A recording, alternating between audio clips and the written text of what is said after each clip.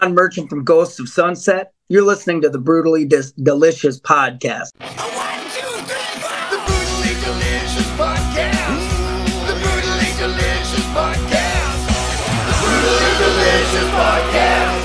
The Brutally Delicious podcast.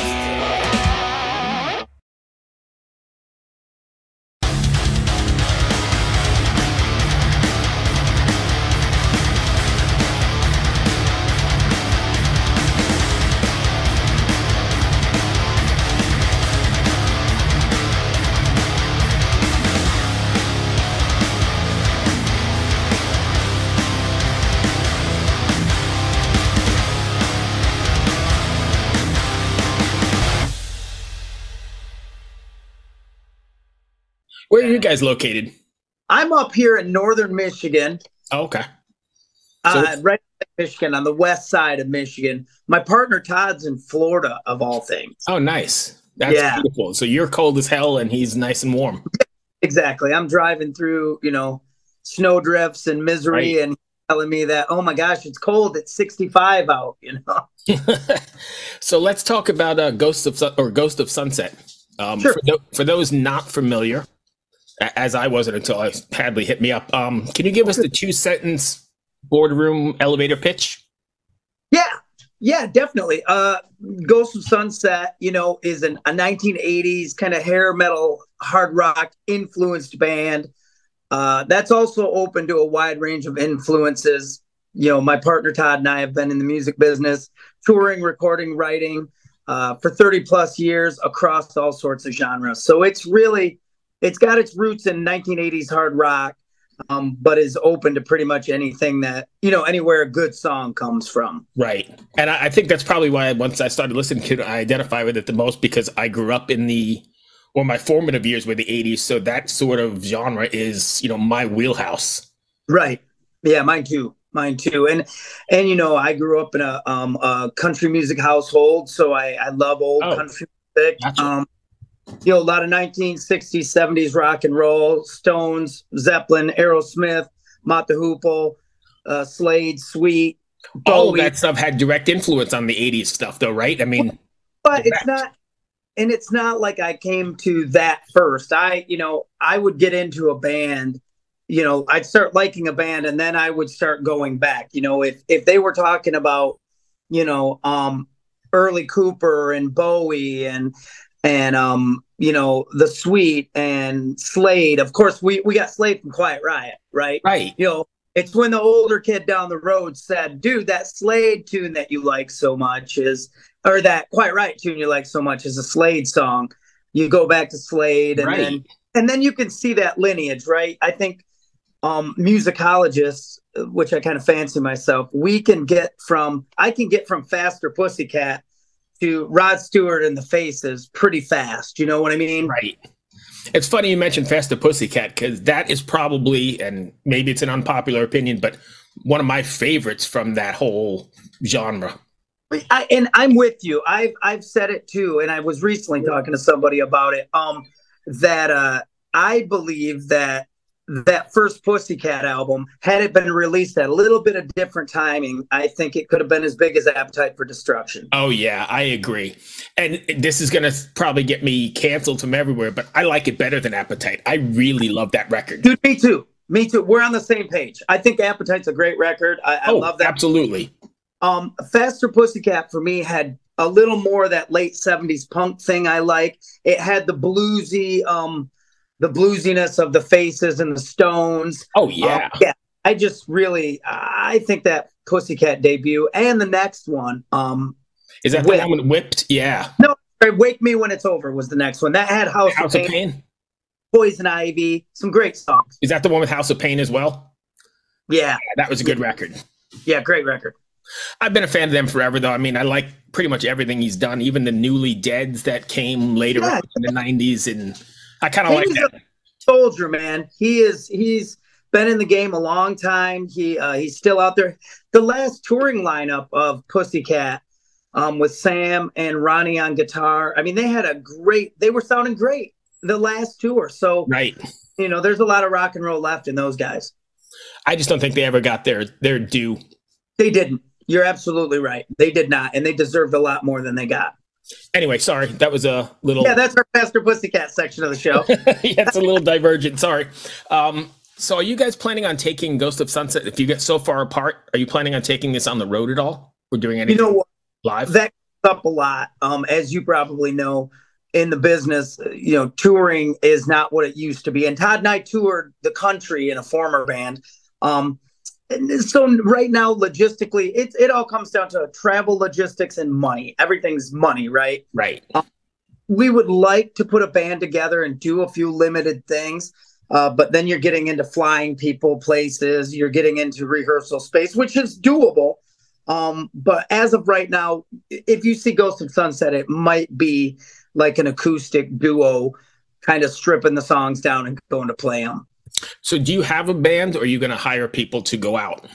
We'd hire a road band for sure. The records are Todd and I pretty much exclusively. We are our first the EP Headed West that we did on Golden Robot, and the follow-up No Saints in the City, we had a model where we were bringing in just artists we liked to like do the guitar solos. So we had, Tracy Guns from LA Guns, Mark Knight, who was in Bang Tango. Right. I could go on and on. Even the new record, we used one guest guitar player on the new record. We used Ricky Dover Jr. from Tuck Smith and the Restless Hearts. Okay, not familiar with that, but yeah, killer band. But yeah, to tour, we would have to put something together specifically for that purpose. So with you guys being so far apart, then you're taking advantage of technology? Is that how you write music, or do you ever get together in a room? Big time. Todd, if he gets into town, we try to spend some time together and write. But mostly nowadays, to be honest with you, it's file sharing. It's even video chatting when we're arranging. A lot of texting, a lot of voice memos. I get a lot of voice memos from Todd that might just be him humming a melody or saying, let's try going up here, or we need a guitar doing this. So technology, we started making music on 1/4-inch tape, analog tape, all playing in a room together.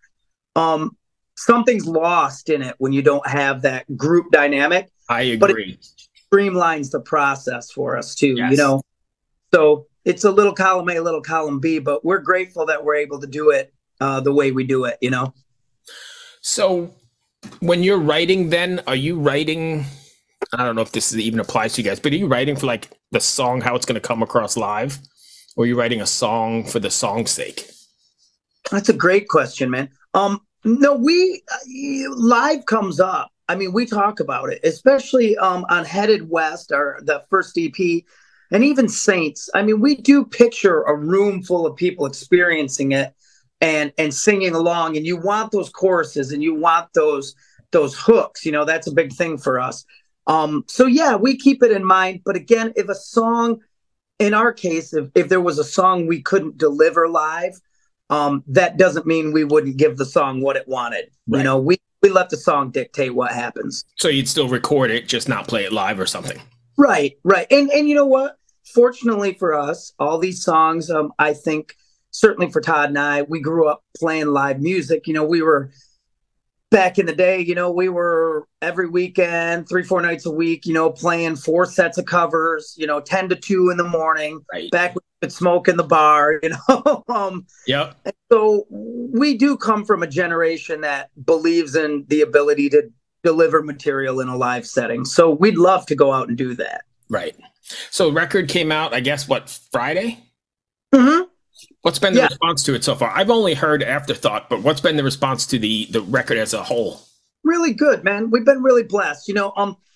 Response has been good. People can hear the influence. And, I call it the I've never heard of the Beatles syndrome, where you have these bands who, be in an interview and say, oh, someone will go, hey, that sounds Beatley. And they'll go, oh, I've never listened to the Beatles, or, oh, I don't know who Elvis Presley is, or whatever. People can hear the influence in the songs. And I like that. You'll hear Pussycat, you'll hear the Faces, you'll hear, Black Crowes or whatever. Right. And people are responding to that because, man, we're making music for people who love music. That's it. It's just like coming to the house to listen to records. The only difference is we're making the songs, but we share them in the same way. You know, I want people to dig the songs. I like them. I try to take myself out. You know, you pick your own voice apart, or God, I wish that guitar did something different, or whatever. Right. But when you get yourself out of the way, ultimately, we're just sharing songs with friends. It's no different than, you know, you hopping in the car and me going, hey, man, this band Van Halen put an album out. You got to hear that. So we've been lucky. We've found an audience of people who love music, who appreciate good songs, and who have tuned in ears. Sometimes they'll hear something and go, oh, I hear that, and that'll be dead on. And then someone will go, hey, I hear this other thing, and I'll go, man, I never even thought of that, but I can hear it now too. Right. So like a collection of all your influences and your past. That's what we're supposed to do, I think. I don't think I mean, I love Todd Long, my partner there. He's a great writer and musician. I don't think either of us are capable of reinventing music. So we might as well grab into the big song and take our piece, you know? Yeah. I mean, and you know, there was a reason that music was so big for so long, right? I mean, because it's so relatable, and it's about having a good time and about hanging with your buds and about all that kind of stuff, right?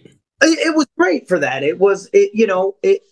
I still believe this. And we went, and I'm not a grunge music hater or anything. I mean, I'm wearing a flannel shirt now, but it's because I live in. Right. I don't hate that music. I like what it did. We had gotten overblown. We'd gotten bloated. It was time for something different. Just like the Pistols and the Ramones did in the 70s. You know, we had Journey and Boston and, you know, REO, these big productions, and Emerson, Lake and Palmer or whatever. Right. So just like that happened. It's the cycle, man. It always happens. And then we strip it back and we recreate it. And the cycle keeps going. And now I think 1980s style rock and roll is more popular than it had been in years. I mean, the 90s were a dark time for a lot of my heroes. Yes. You know? And a lot of them didn't make it through it, either alive or career-wise, didn't make it. You know, we talk about him a lot. I believe although it was drugs and alcohol, of course, but I think the game, as I like to call it, I think the game ate up Jani Lane. Yes. I think and had he been able to just deal with his mental health and his substance abuse issues, both of which I have, he could have waited around.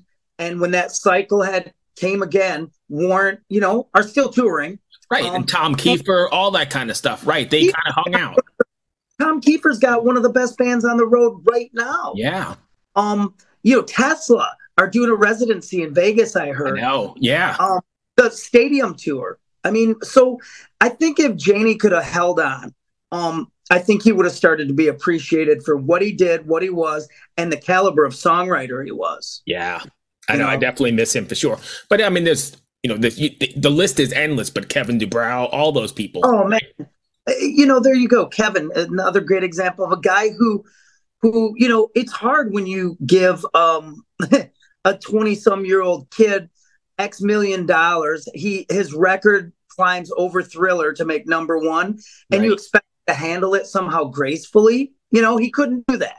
Yeah. And he spent most of his adult life kind of trying to make amends for that behavior. You know, Kevin in his later years was a really gentle, loving, appreciative guy who, like many of us, not all of us, but many of us, you know, also had those demons, and those are hard to come to him. Yeah. Yeah. It's a shame. Yeah. Love Kevin. But yeah, so I mean, you know, to your point, I think the music, or that sort of music, is making its sort of comeback, especially in Europe. There's a really big, like, I don't want to say glam metal, but sort of that scene, hair metal, coming alive in Europe now. That's quite large. Beautiful. Because like you said, man, it was good time music, and it did feel good, and it does touch a place in us that harkens back to simpler times. Much like, you know, I could never understand it as a young man. You know, you'd go, why are mom and dad listening to this dinosaur music or whatever? It's because it brought them back to that. Connected them back. And music has, I think, unlike anything else, any of the other senses, I mean, I could be in the car driving and some song will come on. I'm instantly transported back to wherever, like junior high school, you know, crushing on the girl next to me, or whatever it is. Yes. It's vivid. Yes. It's like you're there. Yes. It is one of it's, that music, when you love it the way folks like you and I do, um, it will burn memories in your mind. It'll create those things for you, and you can have them back. Like you said, you throw it on in the car and you can go back there real Instantly. quick. Yeah. And it's like you're there. I love it. That's what music's for, man. Yeah. And so just to back up for 1 second, in the words of the immortal prophet Bret Michaels, it's nothing but a good time, right? That's Nothing but it. Well, you know what? I wish it were more good times for sure. I mean, I could always, yeah. but yeah, back and I will say this about Ghosts. Subject matter wise, storyline wise, we try not to be overinflated or too heavy handed. It's not all good time music, quote unquote, but there is a lot of that in it because I think there's something about relief, and a break from the day to day, especially nowadays. Escapism. Yes. This today is, I mean, not that the 1980s weren't a heavy time. I mean, I remember growing up and thinking any minute we were going to be a nuclear bomb would go off and Pancho would be here. Sure. Or Cuban, right. Right. Or I'd have to Red Dawn it up in the mountains or something. But the good news is it's heavy now too. And I think people are starting to seek out some sort of relief from that. And boy, this style of music will do it for you every time. And darn near better than anything else you can get your hands on. So yeah, I agree. And I'll be the first to tell you, I listen to a lot of heavier stuff too. And for different reasons, I think it's very cathartic and it definitely, a lot of that heavier stuff, shines a light on the situations we're going through. But stuff like you guys are doing intentionally doesn't, and it takes you away from it. Right. Well, and and there's room for all of that, right? Yes, absolutely. I say this going back to Jani Lane. People laugh, Cherry Pie, ha ha ha. And the heavier bands, I can see where you would get a laugh out of that for sure. What people don't understand is someone at a record label told Jani Lane, hey man, we need a love in an elevator. We need something like that. And the man went home and wrote Cherry Pie. And whether you love it or hate it, you can sing the chorus right now. Absolutely. That's songwriting. And it's as important as the stuff I grew up on. Like, I grew up on a lot of new wave of British heavy metal stuff. So you're talking Priest, you're talking Saxon, thank you. Diamond Head, which influenced, right? All of that kind of stuff. And I'm in 7th grade, and my English teacher thinks I'm a genius who reads poetry. I wasn't. I was a burnout who listened to Iron Maiden. Right. So I could talk poetry. I could talk some history. I was going to say, and you can talk history because it was of Maiden. Yeah. Right. For me to be standing up in 7th grade, Mrs. Kestelut's class, and quoting Rhyme of the Ancient Mariner, it was not because I was reading that. It's because I loved Iron Maiden. Right. Which is cool too, right? I mean, that's great. Oh yeah. And like you said, there's room for all of that under the umbrella, I think, of music in general, or rock, or whatever you want to call it. There's some great music out there right now. It's funny. It's easier to find than ever before. Music's easier to get a hold of than ever before. And yet we don't, myself included, I don't always seek it out. But when it comes across my radar, it is like, I'm amazed at just across all genres, how much good music. I get excited. I go, man, there's so much great music out there. Then I'm like, God, there's so much great music out there. And I'm supposed to put some out there too. Right. So I get happy. And then I'm like, oh, man. That's what I like about doing this podcast, because we talk to everybody. Like I started off this morning with Helloween. Oh, gosh, man. Love that. Talk about Maiden. Yeah. I mean, that was the first interview of the day, and we've been all over the place to signed, unsigned, everybody. And all the stuff comes across. And in doing show prep, I'm finding all this great stuff. Right. And my playlist goes from, like Faster Pussycats, You're So Vain, all the way to like the Acacia Strain and some deathcore stuff. And it's everything in the middle. And it's just music to me. Well, and that's the thing. And I think that's what we found with our audience too. It's music, right? And I say it a lot, I don't care where it comes from. A good song's a good song. Right. So to me, and mind you, I love that 80s hair metal stuff. I'm an Americana singer-songwriter kind of guy. I told you about the country stuff. But I remember hearing Lamb of God. Yeah. And Okay, man, I heard Redneck. Yo, I saw the video for Redneck, and I went, man, I like this band. I could hear, in Avenged Sevenfold, I can hear my mate. I am so sorry. Hold on 1 second. I'm going to go back and edit it. My dog is nuts. There's somebody walk. That's a big dog, isn't it? It's a Great Dane, yeah. My wife wants one so bad, dude. This is I rescued them. This is number 7 for me over the years. Are they best dogs ever? They're a great breed. Great dog. Super gentle, super amazing. I mean, you just got to get over the big stuff, but I'm always going to have them. This one's a little bit of a challenge, but he's still great. He was found in a dumpster. Oh my God, man. Like Thank you 8 months old or something. And cool. Yeah, my wife's folks had one, and they still to this day just say it was the best dog ever. Yeah, I've got a lady. This is totally off topic, but I've got a lady here about an hour and a half. She has a farm, and she gets them from all over the country. They send them there, and she rehabs them and does whatever, and then adopts them out. And so I've been on her list for. Yeah, this is number 7. They don't live long, so and especially when I get them, they're like 6, 7 years old, and they've lived hard lives, so they're they don't have many years left. But we take them on. Oh, good, right? Oh, that's killer, man. Wait till I tell my wife. Oh, well, maybe I should tell her. I should tell her you told me how horrible they are. No, they're amazing. I would never get another breed. They're so mellow and not temperamental, and that's good to know, man. Yeah, protective as well, as you heard. I mean, nobody's coming in the house. That bark means business. I mean, I know they're gentle, but if you heard that bark in the dark, he's about 155. The biggest I had was 176. 176. Sam was 176. He was a horse. Wow. Yeah, he was a monster. Wow. But I had him all the way down to like Maggie was about 110, 112, somewhere in there.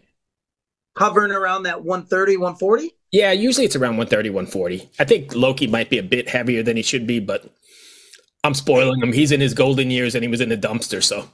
Good for you, man. Yeah. Watching his weight's not an issue for him. No, not at all. Because they only make it to like 8 or 9 years old. Yeah, that's the sad thing, right? Right. So, he's getting up there already, so you might as well just keep eating those bones and hanging out on the couch. Yeah, he found the right place for sure. Anyway, back to the band. So what do you guys have playing next then? The hope next, I think, is I'm hoping another single. Again, we kind of let Deco Entertainment handle that part of the business. We've got, we got a full record of songs there that I think are worthy of single release, but we'll see what they think. And we're already working on the next one. We got one in the case. We're working on the next one. We try to stay pretty prolific. We're always working. The reason is the attention span. You know what the attention. I mean, it's horrible. When I was young, when you were young, I mean, I could spend a year with an album. I mean, literally daily. Right. Like reading the liner notes, listening to everything and seeing who you thanked and where it was recorded and who was the assistant engineer, all that shit. Yeah. Right. I mean, there's no reason that I should know. There's no reason I should know who Martin Birch is or Ted Templeman or right. Martin Headmaster Birch or right. All that stuff. Yeah. Yep. I loved it. So did you grow up reading Kerrang? Oh, no. I read a lot of Circus, Hit Parader, Metal Edge. My first magazine was Cream. I read a ton of Cream magazine. But same deal. I couldn't get enough of it. I mean, I'm a grown man, and I've got Zach Wilde's book here that I'm reading. I tell people all the time, I don't care if it's Black Label Society or Taylor Swift or the Backstreet Boys. If you're going to have a documentary about you on tour or your behind the scenes, I'm going to watch it. I'm the fastest to this day. Yep. Yeah. Cool stuff.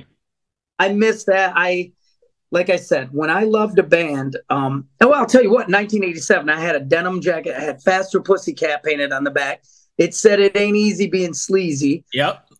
And I can remember that being a fist fight situation. There were dudes who were literally, the cats I went to school with. Yeah. I tell you the Slayer dudes were not coming up and high-fiving you. Right. And that's cool too. I mean, as an adult, I love that guys like myself and those people, we found our people, we found our place.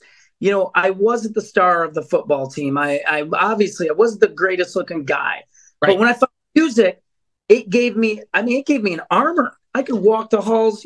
I had my Anthrax shirt with, the Knot Man on the skateboard. Yeah. I was telling you right now, this is what I'm into. This is where I'm from. This is what I believe in. Yeah. And it was, and there was a community of it. And then back then, we go to the hockey arena and we would powwow with a bunch of people who felt the same way we did. Yep.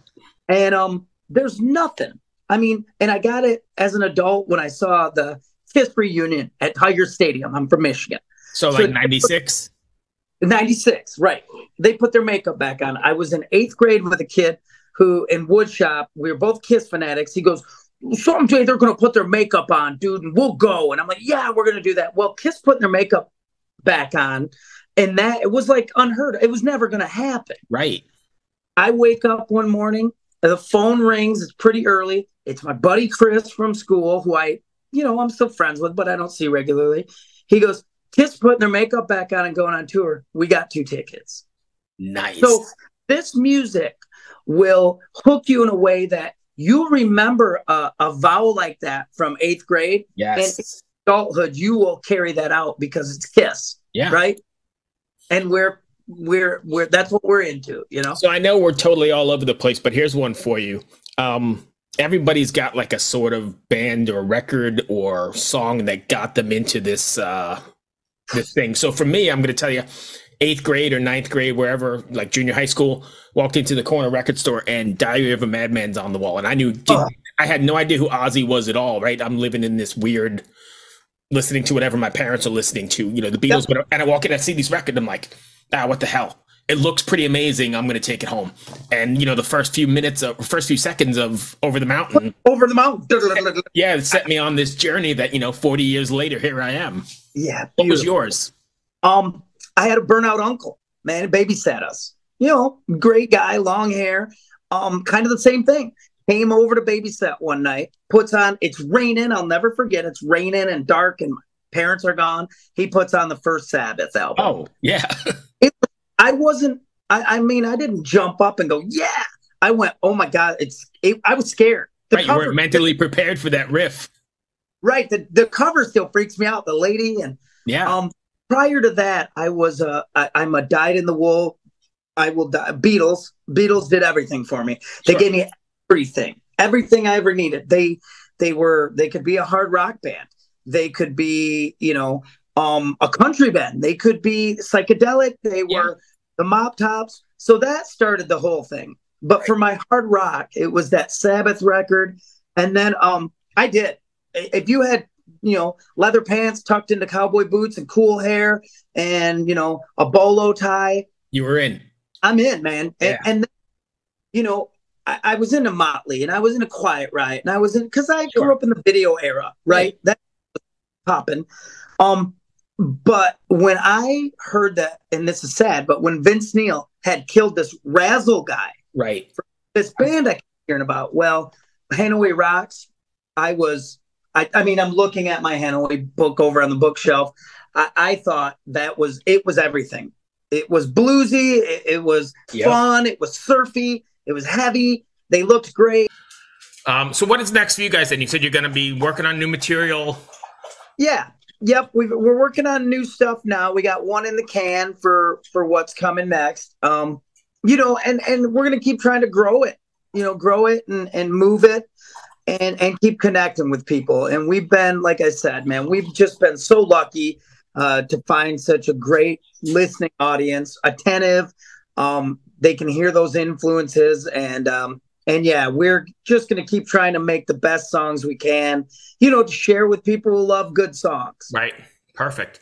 I think that hits all I wanted to cover. I know we meandered quite a bit. Sorry if I was everywhere, but I like to talk, so. I do too, man. I do too. So anytime, we could always go on and on and on. I just hopped on Facebook, started to follow your page. So I'll be.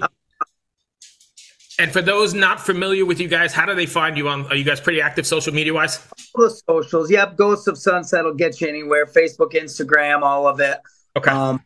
So yeah, check it out. Again, we've got the debut EP, which was Headed West, the follow-up, which was No Saints in the City, and now on Deco Entertainment is the latest effort, Breathe. So we hope everybody checks it out and loves it. Sweet. Awesome. I appreciate you taking the time, man, and putting up with the nonsense. Hey, dude, I'm so glad. Thank you for everything you do. Thanks for spreading the word. You know, just what a blessing. I appreciate Keep up the it. good music. And I guess ignore that letter from Hadley because you're going to get it saying cancel. Okay. We made it work, so. If there's anything we can do for you, of course, we'll share and all of that. All right, But if perfect. ever anything, will you let me know? Be glad to help. Absolutely. I appreciate it, man. And I got to tell you, I saw that you had an interview with Brian Forsythe from Kicks. Yeah. Yeah, he played on our EP, Headed West. He's on there. Nice guy. He's just got more rock and roll swagger than anybody on earth, dude. I love his I haven't looked lately because I've been trying to keep my distance from social media just for whatever, except for business stuff. But he used to post like all his carnivore diet stuff. Did you ever see that? Yes, yeah. Still does it. He still does? Cool. He's cool. Yes, he does. He's cool, man. He's playing in Rhino Bucket and of course Kicks. Yeah. Kicks is those bands we were talking about, you know, still doing it. Yeah. Yep, absolutely. All right, my brother. Hey, be well, my friend. Thank you for taking the time. Hey, thank you, Cheers. man. All right, bye.